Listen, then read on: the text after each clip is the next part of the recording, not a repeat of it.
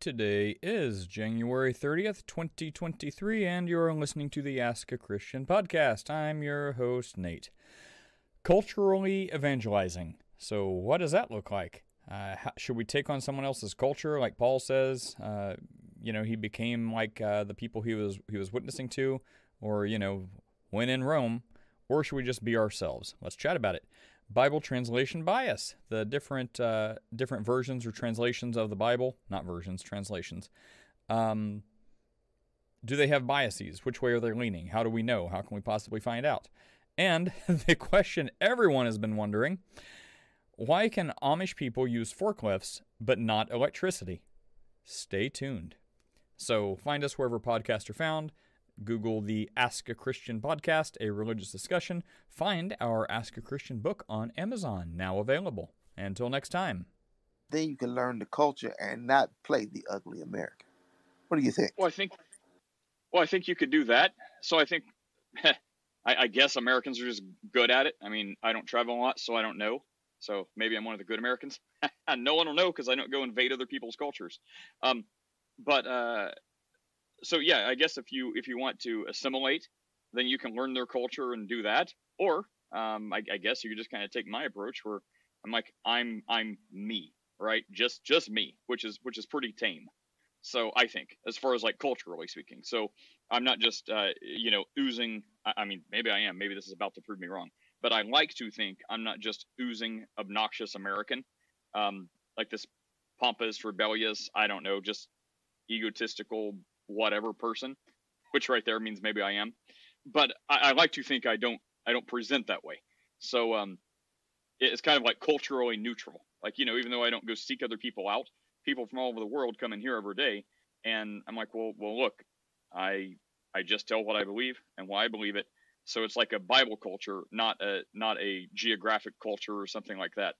So I mean, I think it would be nice if everyone could just have a little bit of humility and not be so, I guess, pompous and obnoxious. That's what people mean by American culture somehow, for some reason.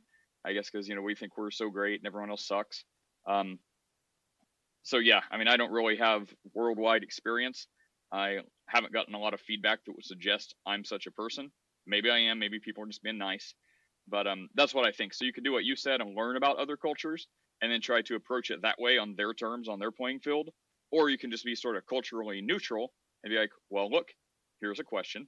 So as flavorless as possible, as culturally flavorless as possible, here's the answer. Here you go. So I think if you want to do what you're saying, that's good. I prefer my kind of way of cultural neutrality because it doesn't matter, right? Like, we're all humans. So if someone says, I'd like a glass of water, or which way is the restroom?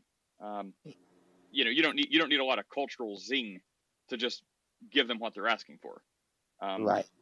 But if someone's like, which way is the baño? And you're like, haha, you mean bathroom? You're so stupid. I guess that may be where we get it. Mm-hmm. During my time in Cleveland, Ohio, I got to fellowship with those who are Pakistani,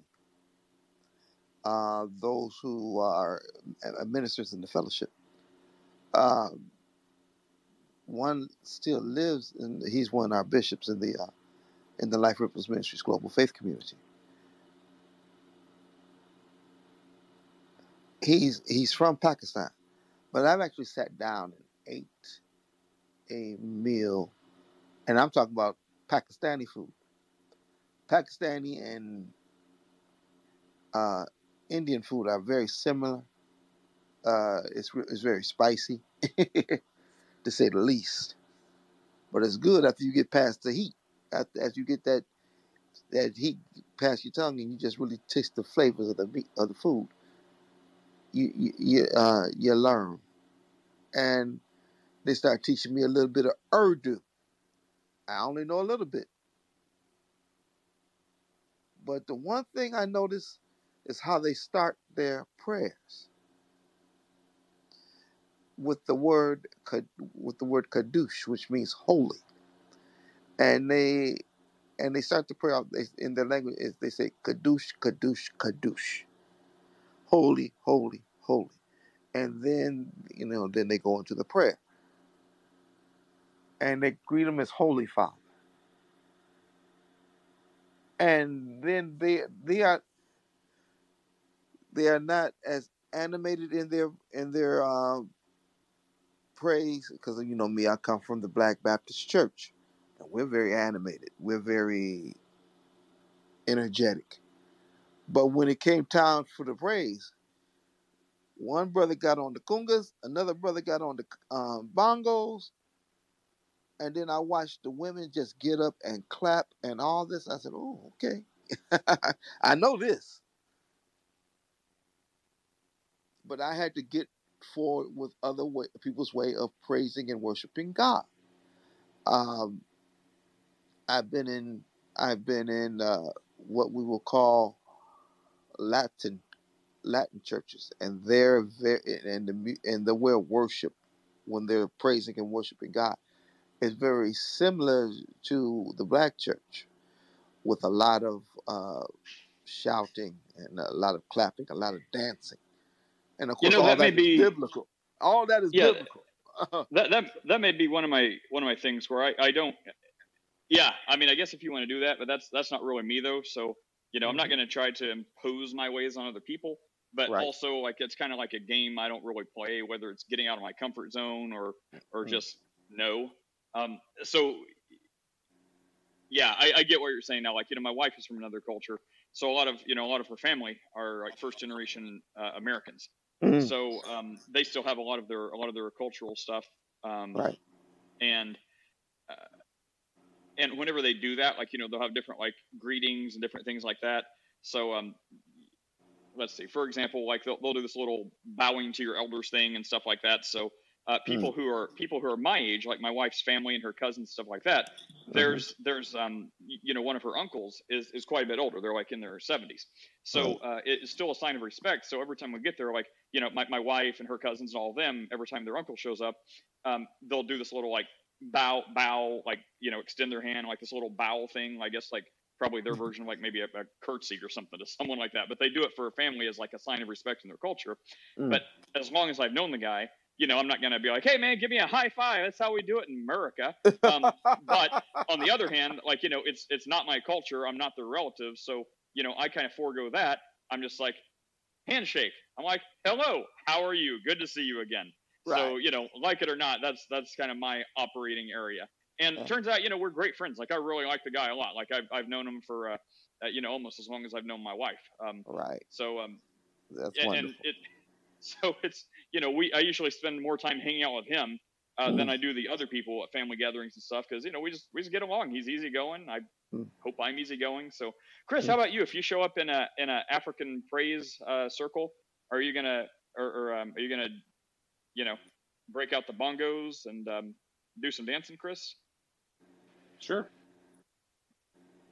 How about a shofar? Someone, if you show up to a very Pentecostal church and someone hands you a shofar and a banner, are you going to blow that thing and dance around with it?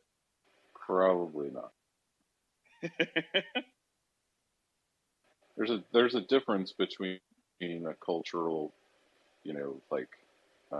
idea and people's actual cultures, and then people like creating culture from not having it. So I feel like if I went to Bethel Church and they, had the worship dancers and the banners and the shofar and the glitter falling from the ceiling, I probably wouldn't be super enthused. But if I were in Sean's church, time out, Chris. Glitter falling from the ceilings? Whoa! What's that supposed to? Did I just blow your mind, you Sean? got to remember, I've got Pentecostal roots as well. So no, what I was going to say is, if I were at your church, that has happened. Yeah, but if I were at your church, Sean, I would be totally fine with everything you guys are doing. But with Bethel, like, it's a different kind of thing. No, and they do like angel.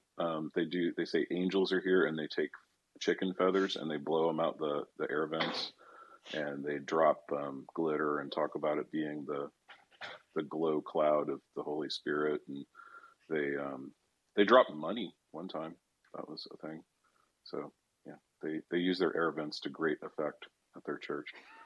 Oh, wow. They're like, I just gave $10 and now I'm getting it back. Praise God. No, but like, if I go to your church, Sean, I'm going to follow along with you guys because that's, that's a genuine expression of, who people are rather than a manufactured expression for some type of emotional manipulation. Sean, take this guy to your church. I want to see him dance. It would be so if he brings awkward. something to a Holy Ghost buck, we gonna video it. You going home probably? You're gonna be like, no, this is something wrong. Well, welcome, Michael. Michael, yesterday the other day I saw on a Facebook thread I got sucked into.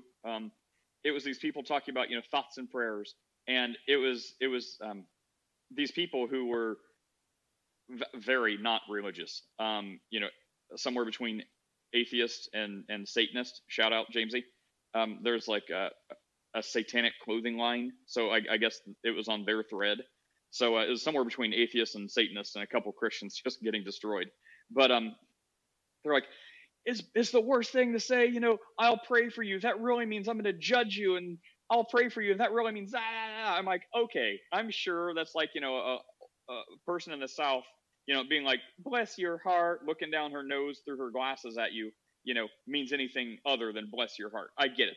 There's some people who mean that, but you can't say that's most, all, or even most, I think, people. Like, if it's sincere meaning, if I say, oh, yeah, Michael, sure, I'll pray for you, buddy. Yeah, I'll pray for you. I'm probably meaning that sarcastically.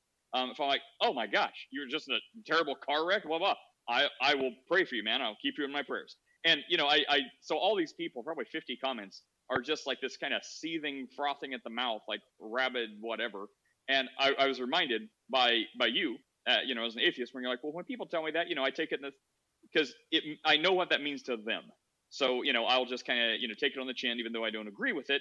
But I know that's a sign of respect coming from these people who do believe this. And I thought, that makes me appreciate you, Michael. And I dared to say that, and I haven't even looked at the replies, but it probably wasn't nice. But I'm like, look, man, I've got atheist people who, they lack a belief just like all of you. But whenever people tell them, they'll keep them in their prayers if something happens, they can accept that for what it is and not get bent out of shape. They'll be like, okay, I know what that means to you, so thank you. Anyways. Well, yeah, and hey, morning, everybody. Yeah, I can typically tell, I'm I can read people fairly well. And like you said, there's a lot, the whole, kind of bless your heart is a typically, what's commonly, accepted as a mild way of saying, F you. But at least that's the way I've heard it, kind of intended many times. But yeah, when I try to take it, I try to take it basically on how I read it. So if you were to say it, as you said it, then and I typically will respond with, well, because I know what that means to you, thank you. It doesn't, it doesn't mean jack to me, right? But it, but taking it where it's coming from, I will appreciate it. But a lot of it is, as you said, with tone of voice. If you're seeing the person, if you're face to face with that individual, 80% of our communication is nonverbal, so you can tell a lot by sometimes their body language, etc. But yeah, I think that I think that you do have to, kind of take it as it's intended.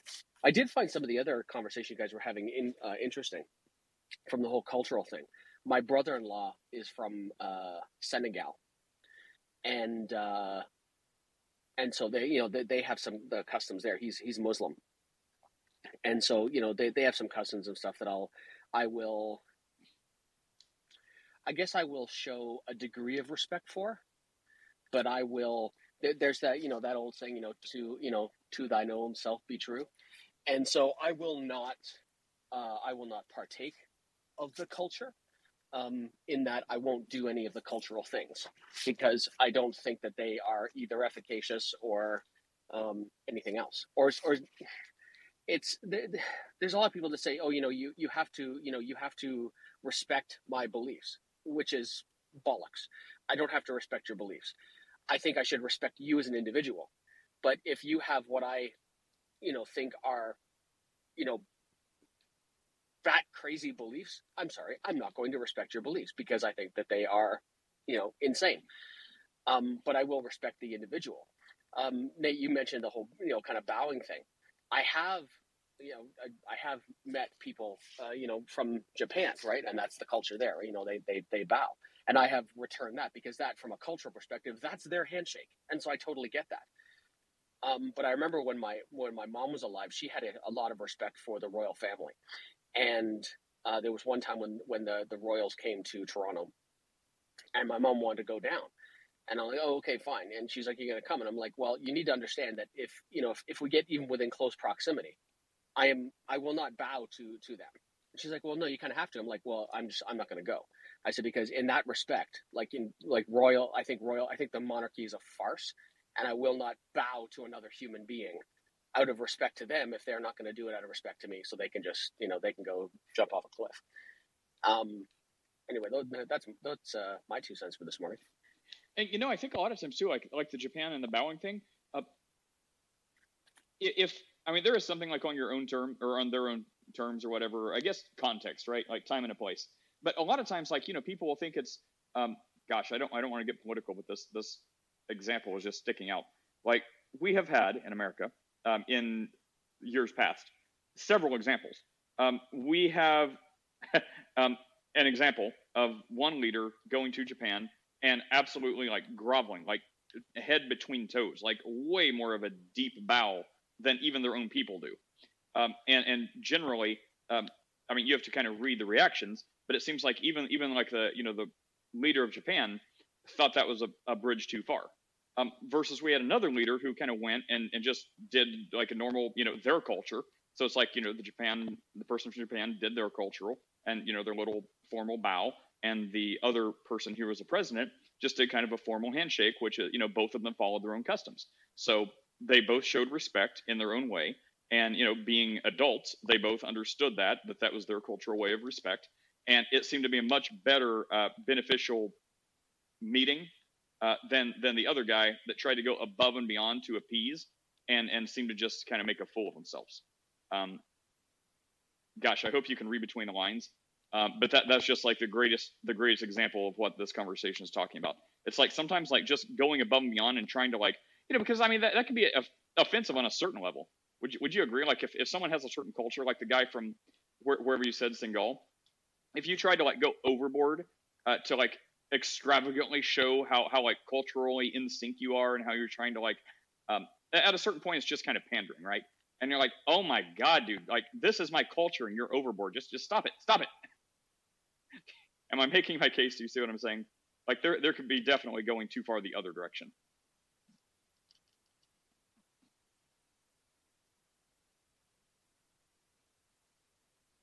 All right, I killed the topic. No, you didn't. No, you didn't. Here's the bottom line. You can go too far. I know that there's certain things that are delicacies that I know I just cannot eat. All right? I'm not going to eat dog. And there are parts of Korea that eat dog. I can't do it. In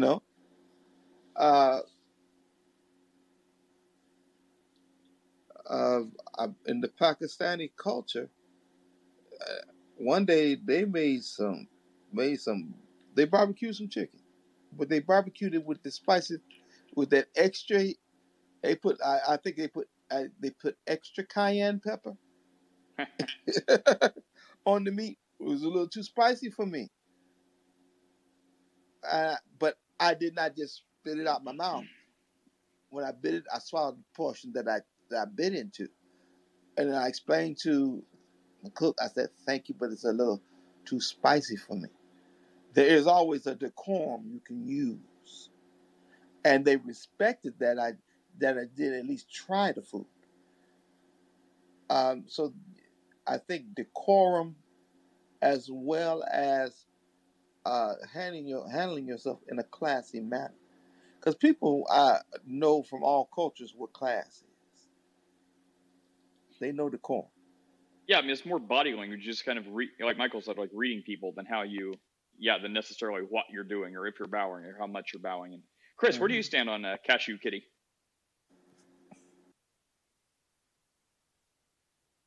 Is it okay to make culturally appropriated jokes? I don't know.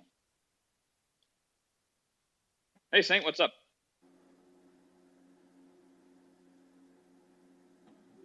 Hey, good morning.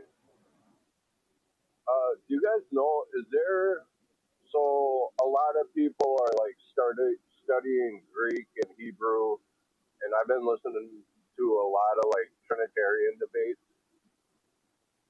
and it seems that a lot of the translations aren't correct or aren't like spot on.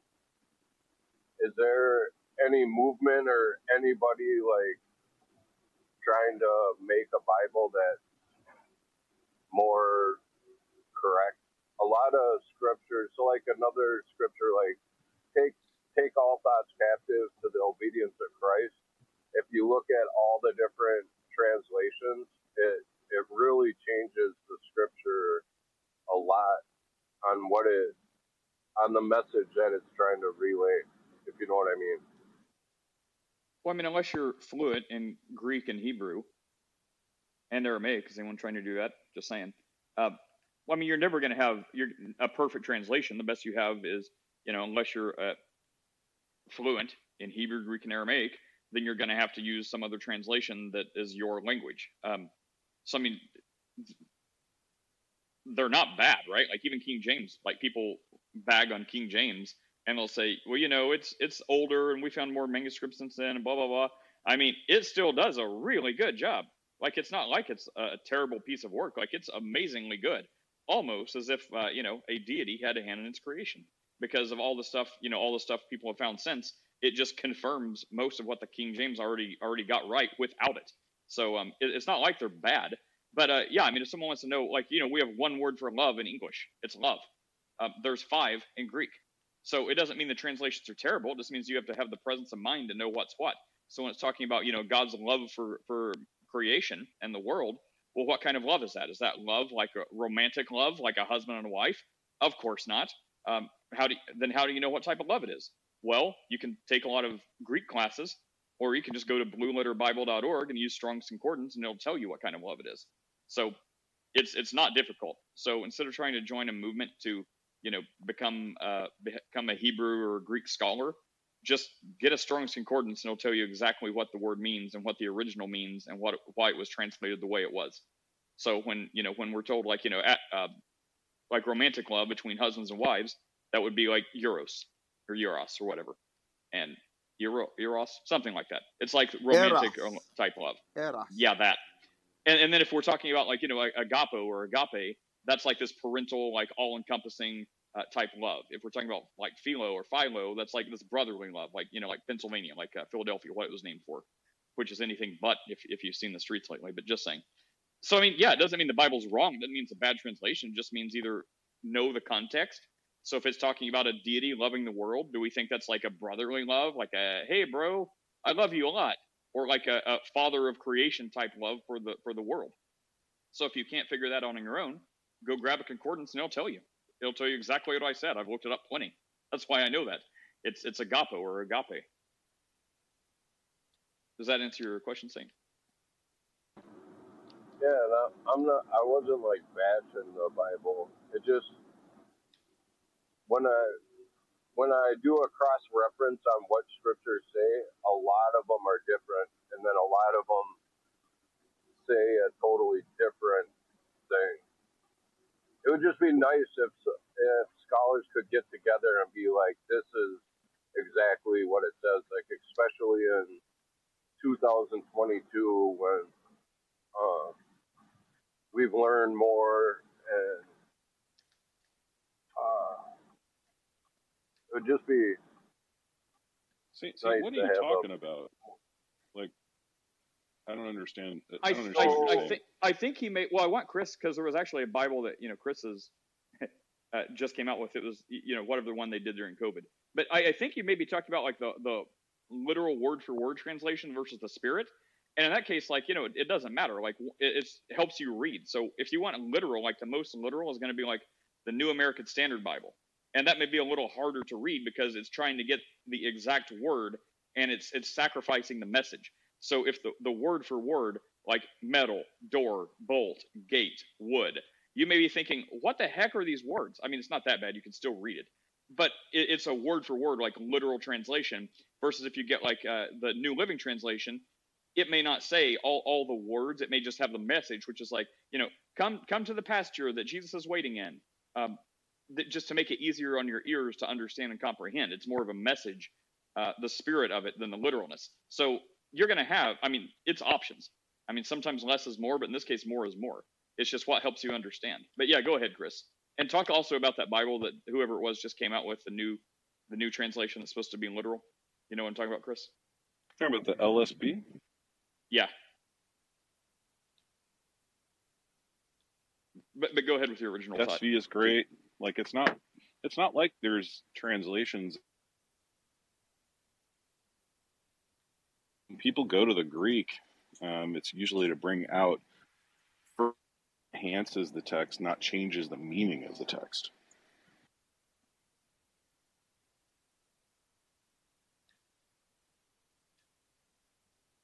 Saint?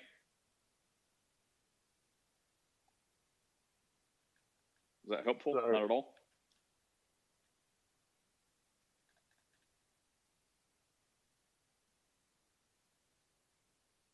Michael, when you read the Bible, were you very confused by a lot of it, or did you just kind of if you didn't understand something, be like, okay, I got it good enough, or did you need to go look up specific words? Did you put that much effort into it, or you just kind of read it and took it at face value? I didn't start doing that kind of stuff until I was already an atheist. When I read the Bible, I just kind of read it, and if I had questions, I'd go in and ask someone, someone who I viewed as a person of authority or greater knowledge than me, and try to get a deeper understanding from them. I started out, I guess, when I was a kid with the KJV, because that's what my parents used, and then I just went to an NIV because it was just easier to understand, if that makes sense. But it's funny that you say when I read the Bible, because I still read it. Oh, what do you read now? What's your go-to translation? I bounce around between NASB and NIV. How often do you read it? I have an audiobook version on my phone that I listen to portions every day. Is it usually just to kind of brush up on the most recent Bible conversation you're in, or do you Sometimes. just start from the beginning and just go all the way through, or is it mostly around stuff you find problematic, or how often, I guess, do you find yourself in the Gospels or the New Testament? I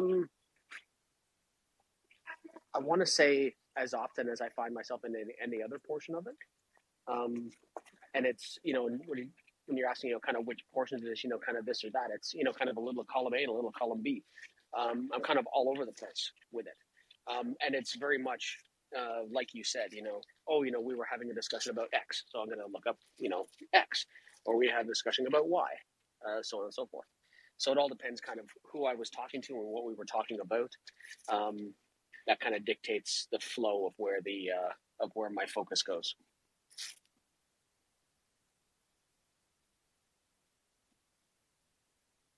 So quick, like the CEV in 2 Corinthians 10:5, it says, "In every bit of pride that keeps anyone from knowing God, we capture people's thoughts and make them obey Christ." So that's 10:5, 2 Corinthians 10:5 in the CEV. In the ESV, it says, "We destroy arguments and every lofty opinion raised against the knowledge of God, and take every thought captive to obey Christ." The ASV says, "Casting down imaginations, every high thing that is exalted against the knowledge of God, and bringing every thought into captivity to the obedience of Christ." So when I'm trying to study, I'm getting, like, every translation changes a little bit. Like the CEV brings the taking thoughts captive and puts it totally on the other person, not ourselves. So we capture people's thoughts and make them obey Christ. So do you see, when I'm trying to, like, what translation is correct through all these 5 who I just studied. It would just be nice if there was a more solid one, a more go-to one. You know, does Yeah, that you're explain more? confusing yourself. Use the ESV or the LSB. Those are the most modern, accurate translations. Easy peasy, lemon squeezy.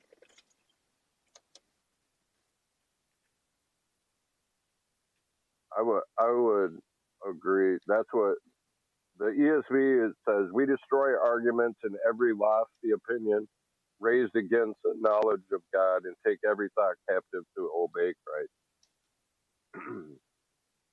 So so the ESV, what would you guys, that's a good question, I guess. That you guys think the ESV is the best? That's the one I use the most. It I uses use the the most modern NLT scholarship, and it uses the, it's a really good translation. It tries to be as unbiased as possible. It's funny. Yesterday, I we were use the actually NLT. looking. Oh, sorry. No, I just use the NLT because it's the easiest for me to read, but I know it's not the best. Well, there's biases in that. Right? In what? In what one? New Living Translation.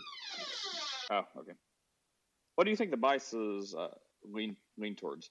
I read that a long time ago, but it's been a while since I read it. You can look them up for any particular translation. So you just look and see who the actual translators are who are on the translation board, and then you go and you look at their part of it. That will tell you their bias. They're going to cut out every verse that has to do with Calvinism. They're going to make it different.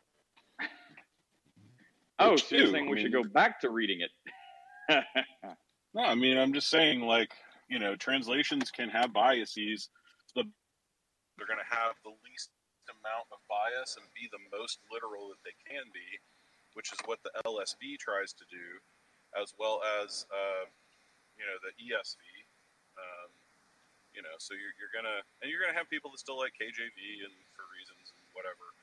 But honestly, like, you're really going to need to do a little bit of research to see what the biases of the translators are. Like, for instance, the NIV. One of the guys who did a lot of the major translation work for the NIV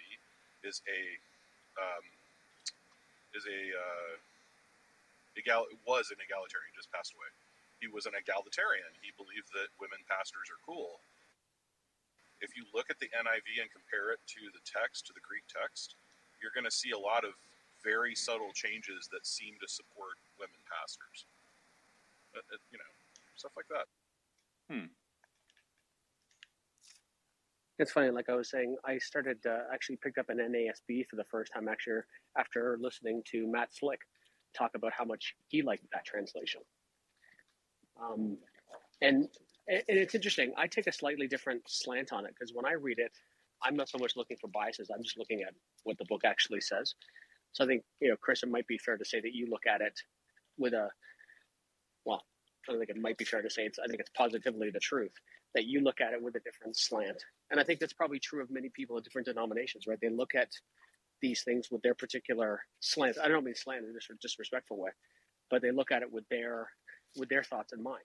And so I don't think it would be surprising that someone would lean more towards a translation that is more supportive.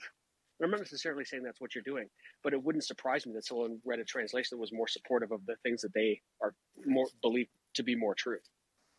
Sure. I mean, and the thing is, like, we can always look up the original. Like, that's the thing is that, in generations past, like, Greek books were very expensive because the typesetting was insanely expensive. And so you only saw, Greek translations and the stuff that we use to translate now in pastors' libraries or in university libraries because the typesetting was insanely expensive. Nowadays, like, I mean, you can go on the internet to Blue Letter Bible and you can literally look at, the Greek underneath the translation and decide for yourself, is this accurate or not? Like, it's pretty easy. There's a lot of information out there. That's why people like the ESV, is because the ESV was translated in view of everybody's going to be able to look at the Greek. You're not going to get one over on anybody, which some of the earlier translations were trying to get one over on people.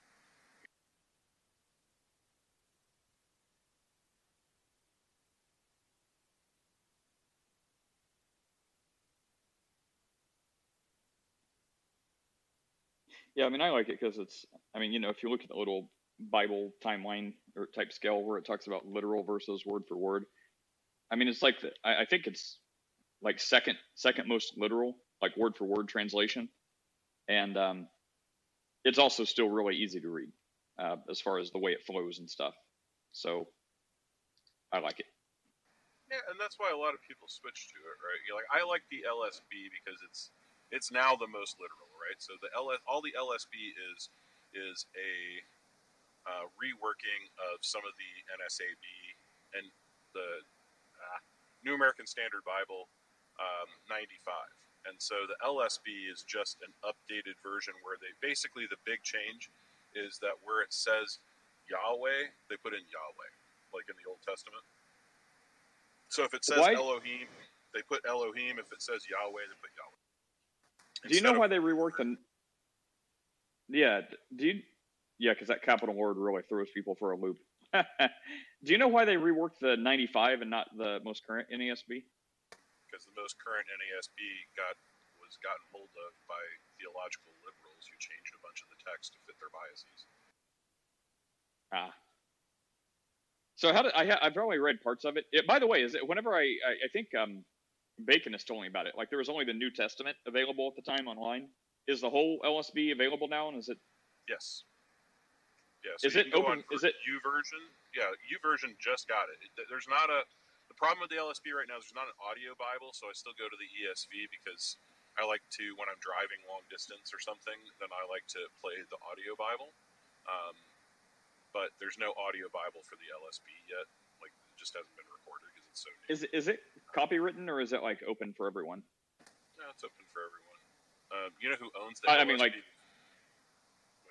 I mean, like legally open, like not copyrighted, like the other translations have like copyrights and stuff like that. Oh, I would have no idea. I mean, with like that's one Bible thing. Translation, unless you're actually just printing the entire thing, no one's going to come after you for copying and pasting. I was just curious. I mean, I know like the World English Bible, like it's like legitimately, like I haven't looked about. I only use it when I'm citing something, I'm taking large portions out.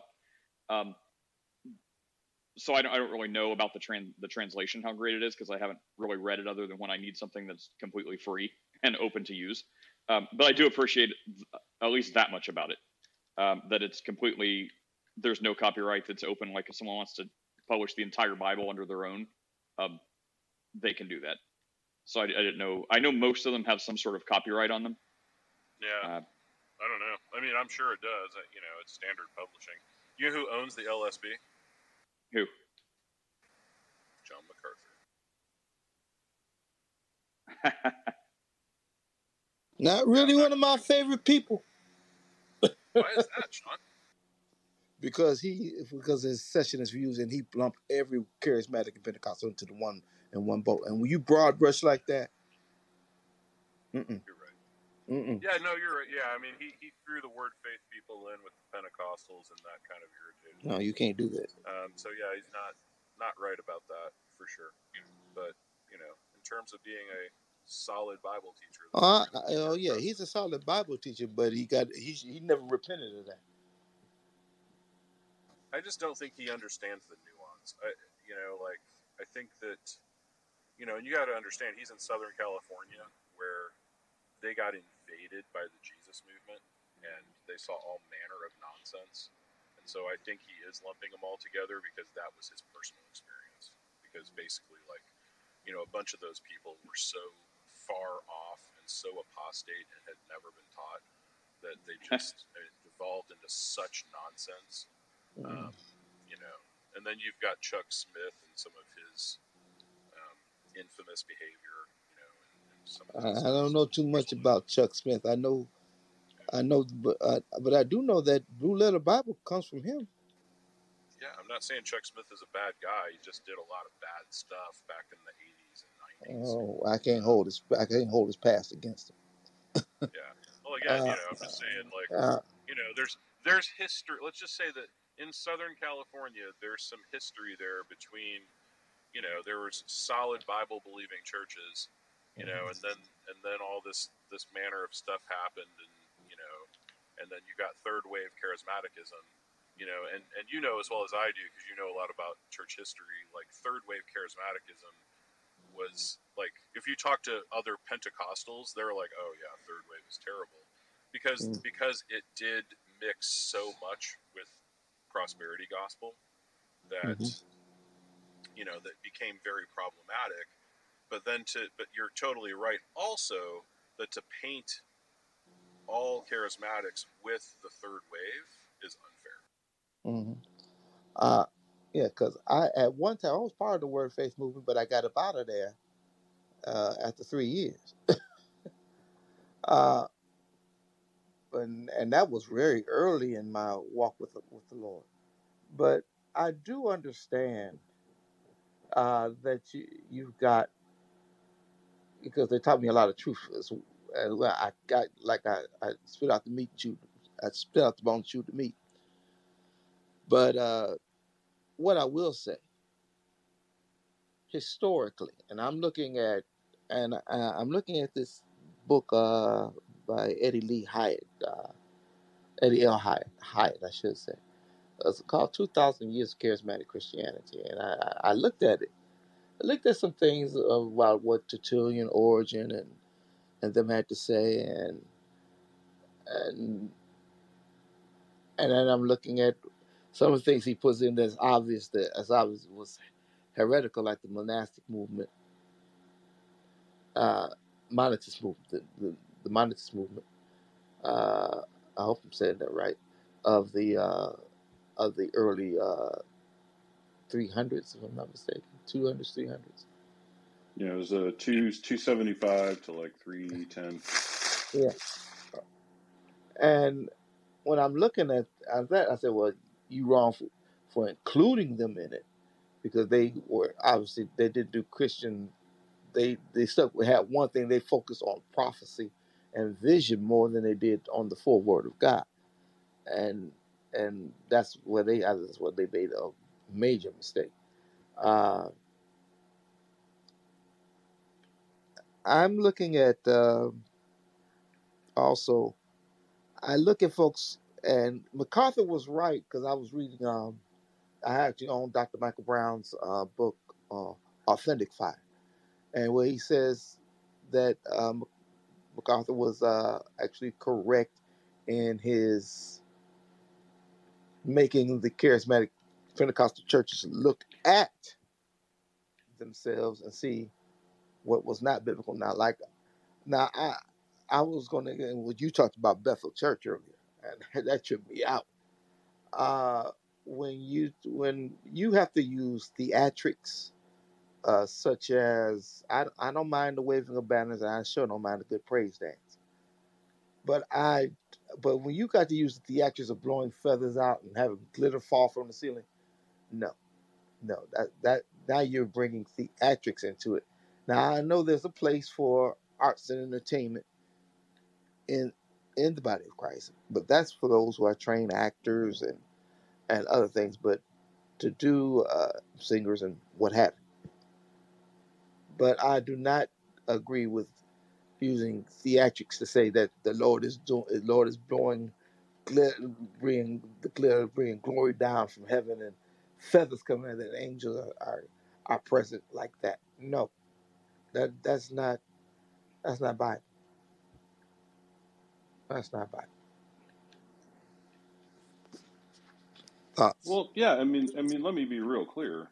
Like, I have a lot of charismatic brothers and sisters like yourself that I would sit under you in your church. Like, it's not gonna. These are secondary issues. Do I have a problem with word faith people, and do I have a problem with false testimonies and et cetera, et cetera? Sure. Am I going to throw everybody out? No.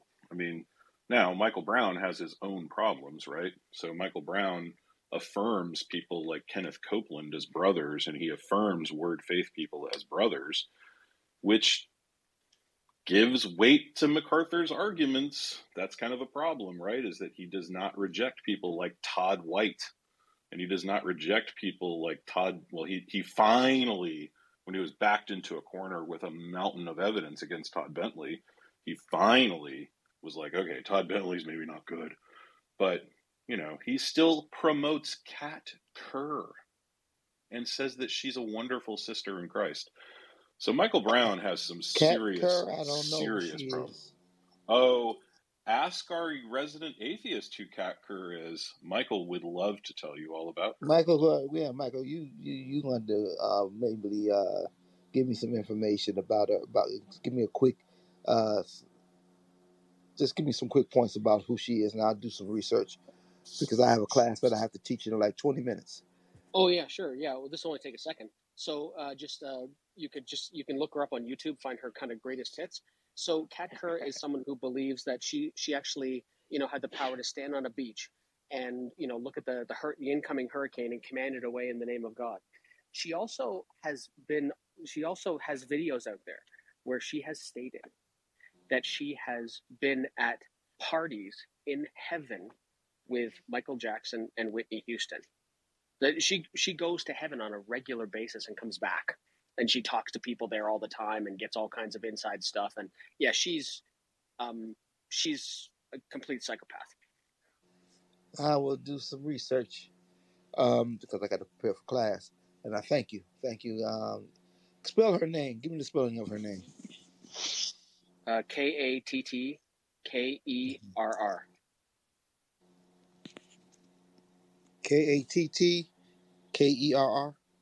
That is correct.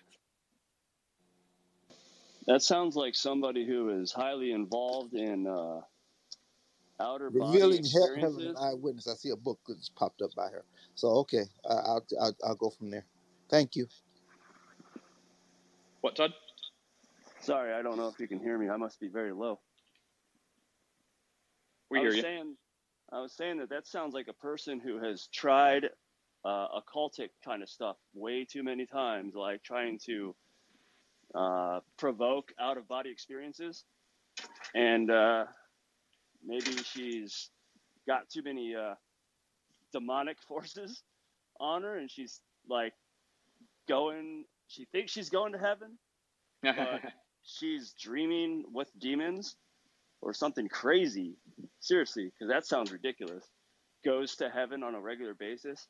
Yeah, you lie in bed with your mouth open with, and you just try to think you're going to heaven, but you're actually being possessed, probably, crazy woman.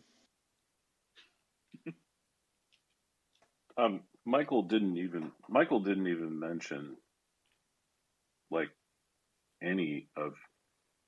Let's put it this way: the stuff that Michael just mentioned is the most sane stuff that she believes. What's the most insane stuff she believes?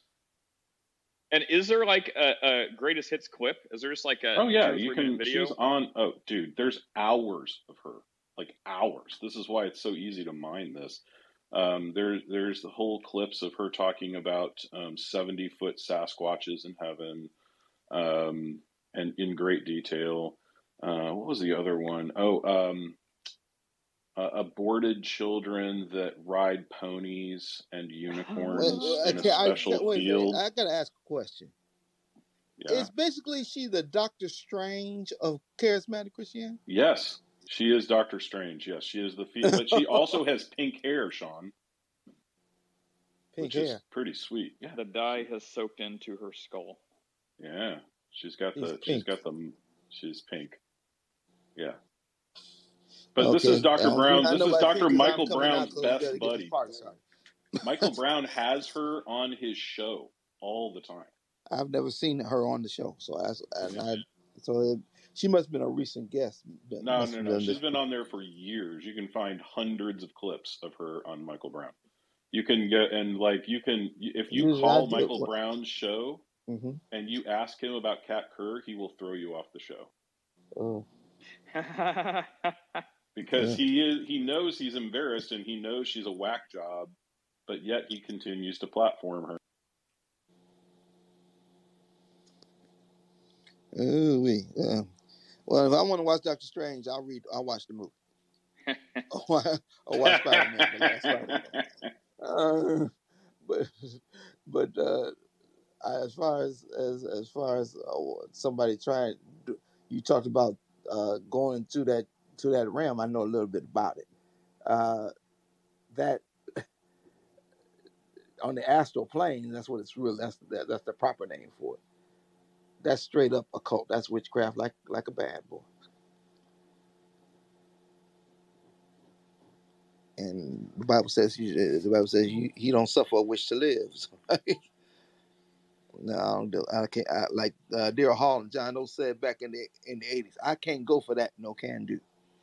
All right, that's the old DJ and me coming out. So, but I'm gonna go to class, and if y'all still going, if y'all back here on late afternoon, I'll come and talk to you. Hey, I'd also love you Yeah. to talk to my son about Taekwondo when you get a few minutes too. He's a 2nd degree black belt in Taekwondo. Woo! He's working on his 3rd. That's a bad boy you got right. if he's already get a 2nd degree in Taekwondo, that's that Korean martial art. Ooh-wee. Give your class a tough pop quiz for us on behalf of the Ask a Christian room. All right. I'll do that. In fact, Wednesday we're gonna do Wednesday. I would love your input, because y'all have the links. Wednesday, I would love you and Chris input in the class when we deal with some things on church history and discipleship formation. So it's gonna. I think it'll be a blessing for you to come up, y'all to come up, and I want y'all in the Zoom. I want y'all. I love y'all input. I would really appreciate it. For those who Chris, those who don't, I get the link for either Chris or Nate. Come on in Wednesday, and if you're not here later on, I'll see y'all tomorrow morning. Yeah, send me a link, Pastor. You already have the link, Nate. Yeah, I think I got it in my back chat. Yeah, I'll share it to you, Chris. Chris got it too. Care. I sent it to Chris. I know I sent it to Chris. Oh, okay. All right. When was it a while ago? Last week. Oh, it was last week. Okay, I get a lot of back channels, Pastor. So okay. Well, I'll resend it. Well, right. Chris, in chat, apparently you can make $200 to $3,400 in 3 days of trading. It's pretty sweet. You know, I took $18,000 and turned it into $6,000 with crypto.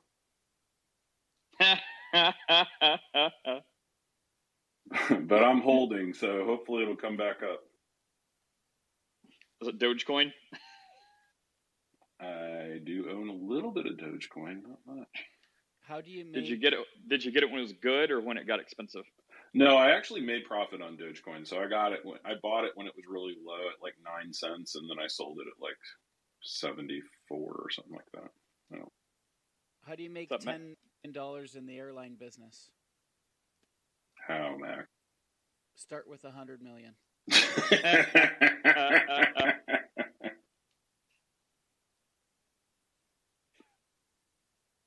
How's your Monday going, Mac? Kind of frantic. Yeah.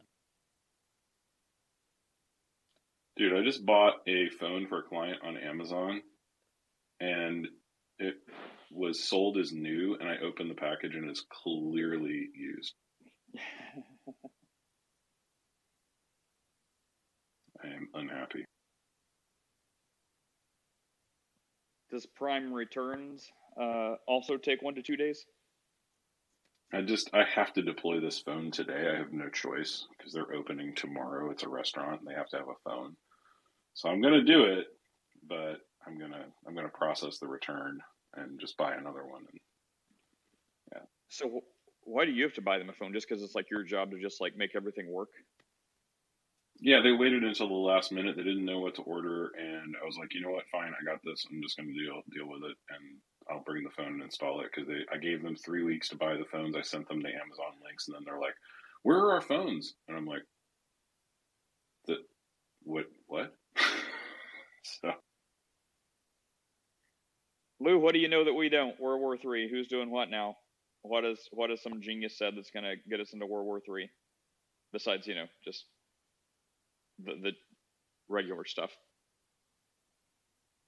So I mean, this is like got to be like a complicated phone, right? That like hooks up to computers or internet or stuff, like not just like a phone you could buy at Walmart, right?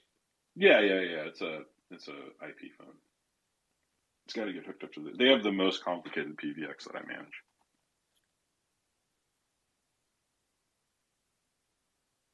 All right, Mac, got any questions for us today?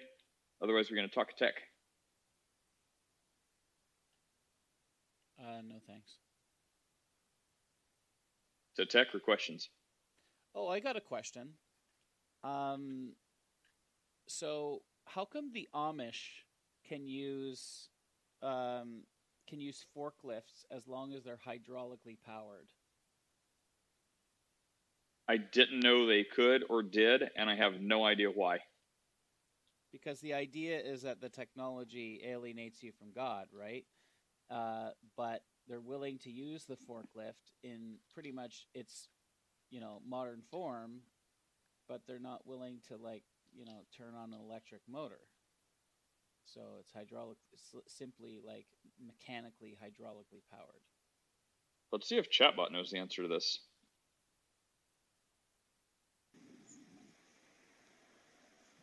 Oh, and Michael, the Canadian atheist, do you agree with me that the Mennonites in Ontario abuse our religious freedom laws in order to make their kids drop out of school at 14?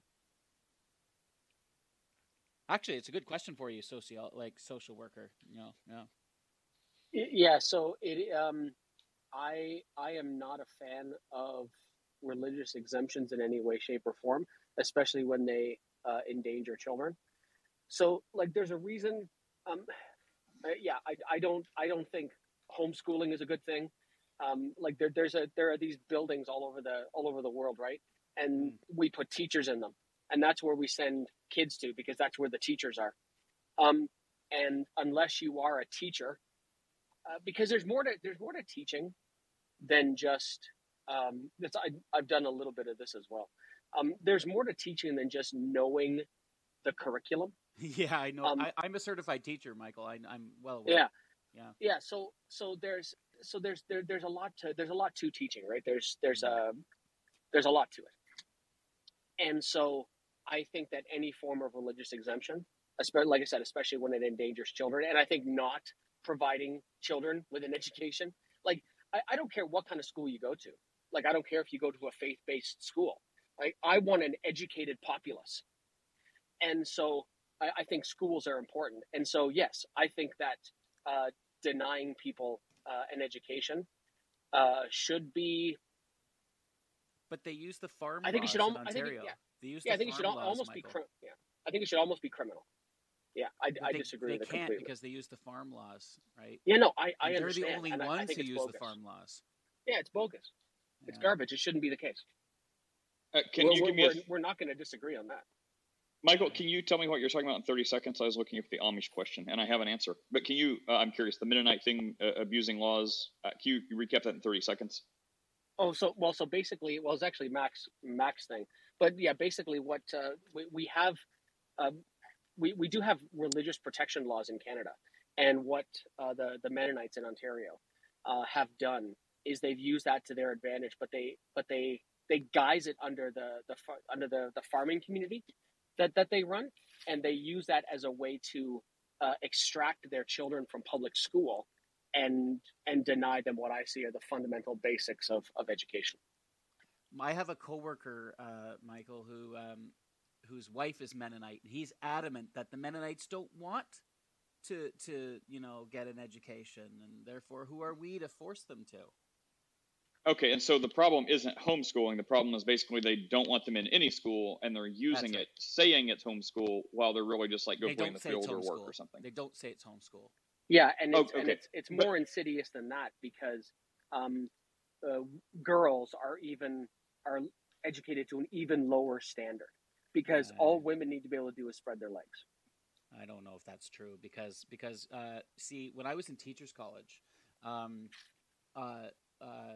at teachers college, cultural diversity, unless it's like white Christian diversity, is considered is considered really awesome, right?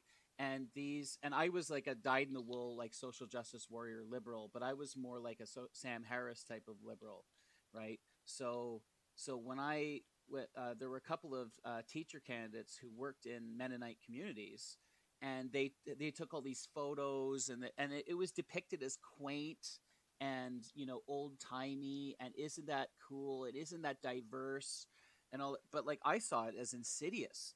They take their kids out of school, so they can be ignorant and live in their tiny towns, and flouting our laws. And so I found it to be insidious. Can someone try to steel man? Is it like would the most charitable way be like because they don't want to get my question out? Yes. Would it be something like because they don't want the world to like corrupt their people with their ideas or something like that? That's half of it, and the other half is we need them to work on the farms. Yeah. And breed.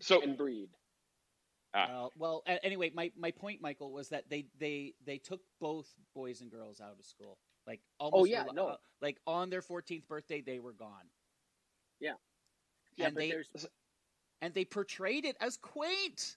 At my teachers' college, at my super liberal teachers' college, they at University of Toronto, which is supposedly the elite school in Ontario for teaching, they depicted this as quaint and culturally diverse. Oh, yeah. God. I think there's some I think there's some pacification going on there. I do have an answer for the Amish. Oh, awesome. Felix was kind of right.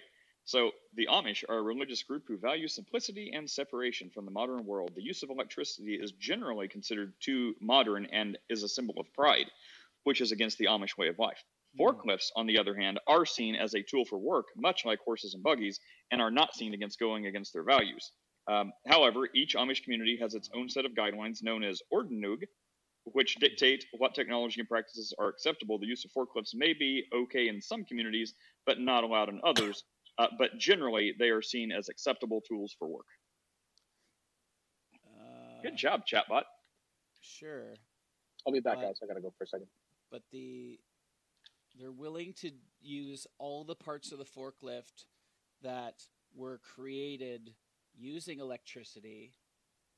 It's not like the forklift was made with, they forged the metal and they were willing to let Shabbos Goyim build the forklift, and they were willing to let unbelievers build the forklift, and then they're willing to use it. Like, I think it's hypocritical.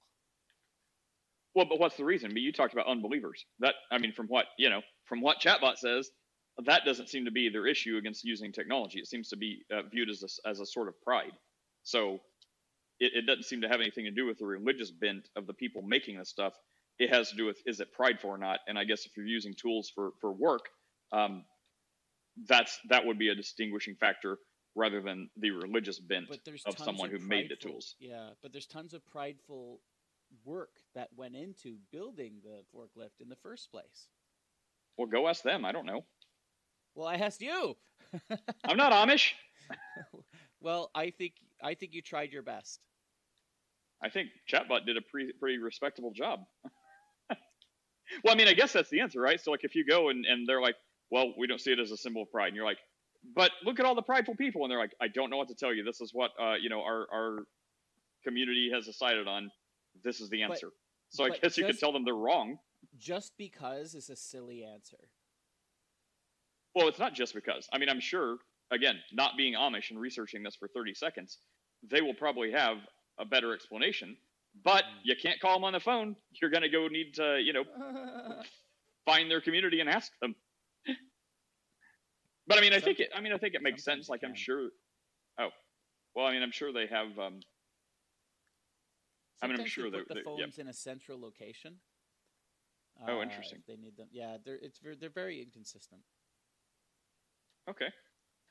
Well, I guess we can't generalize all of them, because I'm sure there are people that use Amish that use no forklifts or phones or any of it. I think you would say, well, they're very consistent.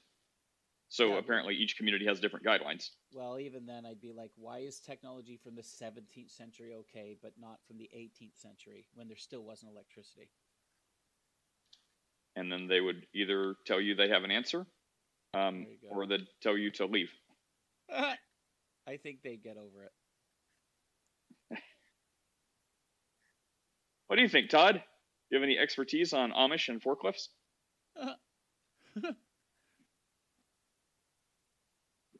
I do not have any expertise on the Amish. I would agree in a sense that the Amish are a little inconsistent, and I am a Christian. So, aren't the Amish Christians, in your view? They think so. They profess to be, but they're so inconsistent that they may not even be considered truly in the faith. The Mennonites in Canada are Calvinist, like they're proper Calvinists. Yeah, they're definitely going to be. They're definitely going to be. What's the word for that? Like a Jonathan Edwards, makes sense. But well, what do you mean inconsistent? Because we couldn't rule someone out of the faith for their inconsistent views on electricity. So I mean, they're inconsistent in Scripture, or what? In general, when they say, "Oh, we can't do this," "Oh, we can't do that," "Oh, we can't do this," now you're getting into legalism, and so they think that by what they're doing, they are keeping themselves saved. Maybe maybe they don't believe that, but they, look at their fruit, look at their behavior, look at how they live. If they are just not doing all of these things because they think it gives them good grace with God, then I don't think that their faith is in grace by faith. So, you got to live what you believe. I have no idea. Yeah, I know. Like, aren't they? They were founded as like Anabaptist, right? I don't know if they still are, or if that was just kind of their founding. I don't know either. I would say maybe, and I do know that the Anabaptists do have some beliefs that aren't very orthodox. They kind of fall from it. So, yeah. Anytime I see somebody that gets very legalistic and thinks that you cannot live a certain way, in that sense, none of those things they do is immoral. It's not immoral to use technology. I think God gives us technology to better our lives. And I think God uses technologies for his own glory. So now the things that are immoral, we shouldn't be doing because they are called immoral in the Bible. But, using a cell phone certainly is not. Todd, someone's asking in chat which eschatology is more correct. Well, mine, of course. Yeah. I don't know. Eschatology. Worst subject to talk about. Todd, what do you mean? Yeah, I mean, God. What did Todd mean by God uses technology for his own glory? Why would God need technology? Well, he uses technology to work through people, because his people are those who bring the message of his son to the world, and you could do that through technology now. If you think about it, you can talk to anybody in the world almost at any time, for any reason, with very little cost. So if I wanted to talk to somebody in China in their own language about the gospel, I could do that. And I do that. And a lot of people do that. So there you go. Okay. To me, that sounds like people using technology to spread the word. I was interpreting like you saying God interacts with our devices to talk to us. No, I don't think God needs PowerPoints to get his message across. Through us. He does this through us. And yeah, so the guy asking, sorry. Well, yeah, the eschatology question there. Oh, is it you, Reverend? Hey, what's up? Yeah, I mean, there's no way to answer that, right? Everyone's going to use Scripture and say, look, I'm using the Bible. And then everyone else is also going to say, well, yeah, look, so am I. So, I mean, there's no way, I guess, until that moment happens, then everyone, if we still care, can be like, oh, look, I was right or you were wrong. Welcome, Reverend. Are you speaking? If you are, just hit the mute button and speak. I'm just listening at the moment. Oh, okay. Yeah, Todd, so what is your Best view on eschatology. The short version. So what I believe is that the second coming is going to come at any time. I'm not sure if we're going to go through the rapture or not. There will be a rapture. I don't know if we're going to go through it. I'm going to go outside, so it might be a little loud.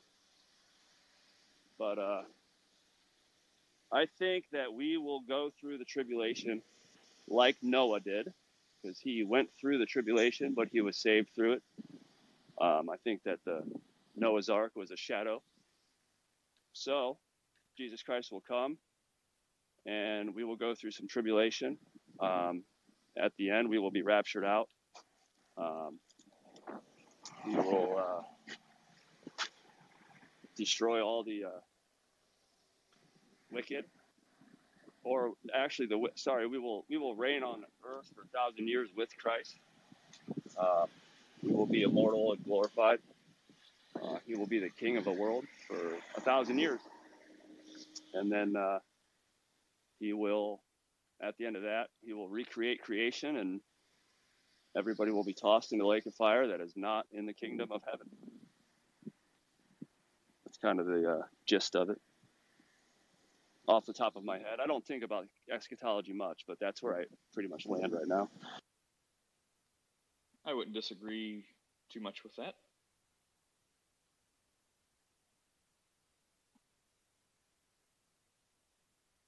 Hello, Brandon.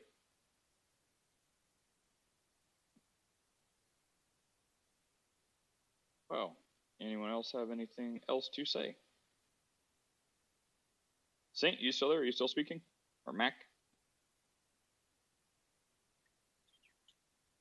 I would just say that when I got saved in Reformed Baptist Church, and we believed in amillennialism. And while I was there, they started teaching partial preterism. So I've kind of always been that.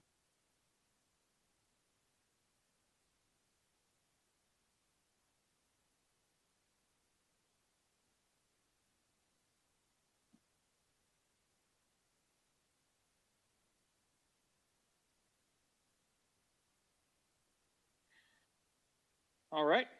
Well, if no one else has anything else to say, we can call it a day. 5, 4, 3, 2, 1.